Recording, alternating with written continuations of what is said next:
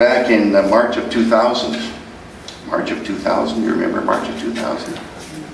Just before one of those, I said, excessive speculation is running rampant. Do not be a part of it. Okay? That was the end of NASDAQ, actually to the day. It was just a fluke. I wrote it once a month. My next article that I reference here is October 2001.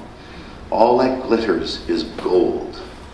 And as you know, gold, it probably was like $270, went to $1,900 from 01 to 11.